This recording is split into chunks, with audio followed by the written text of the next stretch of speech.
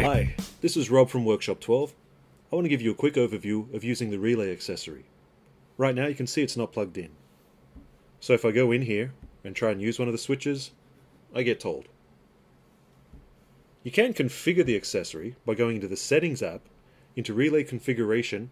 You can choose a name and choose an icon for each of the channels.